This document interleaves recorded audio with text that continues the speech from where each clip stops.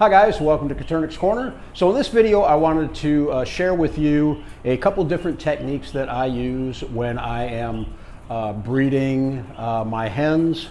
For the most part, a lot of people keep their roosters and their hens together in different coveys of different ratios, like 1:3, 1:4, 1:5, and I do that also. I have some cages that are set up in a colony setup where I have say one rooster and 5 hens, and the rooster lives with those hens basically for his entire breeding life.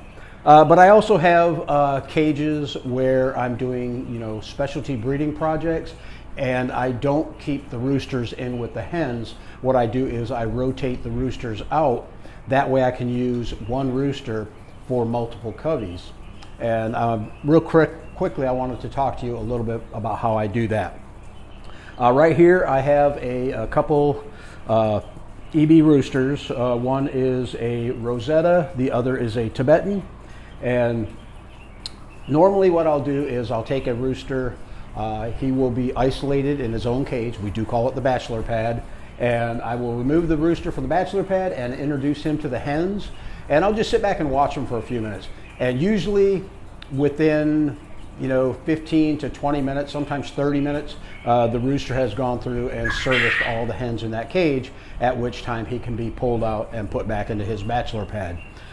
Sometimes if the rooster doesn't look like he's actually interested or doing his job right away, I'll leave him in there for the entire day, just to make sure that he does service all the hens. But I will keep an eye on him to make sure that there is no issues with aggression. Sometimes you can get that if you have a covey of nothing but hens. You're going to have one dominant hen in there, and then when you introduce the male, it usually doesn't happen right away, but once they settle down, the dominant hen can sometimes want to become a little bit aggressive on the rooster. So another technique that I want to talk to you about, and we'll be demonstrating that today, is artificial insemination. Now I do have some birds that I want to introduce, like in this case the Tibetan. I am going to introduce him with my jumbo hens. But because the hens are so large, he has a hard time mounting them and actually inseminating them. So what I do is I do that myself. I do that by hand, and we're going to demonstrate that also. So let me go ahead. I'll bring the camera in, and we're going to go ahead and introduce this Rosetta male to a pair of Egyptian hens, and let him go ahead and breed with them, and that way I can get some, hatch out some scarlets. So let me grab the camera and we'll jump right into it. Okay, so in this cage I have a couple Egyptian hens. We're going to go ahead and place the Rosetta rooster in there with the hens. And as you can see, he is already going right at it. It only takes him a second or so to engage the hens, mount them, and inseminate them. And that's the nice thing about this technique, is you don't have to leave him in there all day long. For the most part, he's going to want to engage the hens right away and do his job. So we'll leave him in there for a few more minutes, and just to make sure that he is going to inseminate both hens. He seems to have a favorite there right now. He's really engaging this hen quite a bit. So we'll go ahead and leave him in there, and then I'm going to bring you over and show you how I artificially inseminate the birds. Okay, so real quickly, what we're going to do is demonstrate how we artificially inseminate these hens. Here I have a couple of jumbo pharaohs, which I'm going to be inseminating with a Tibetan rooster, and that way I can hopefully get some scarlet babies out of them. The reason I'm doing it with the jumbo hens is I'm trying to increase the size of the scarlet line.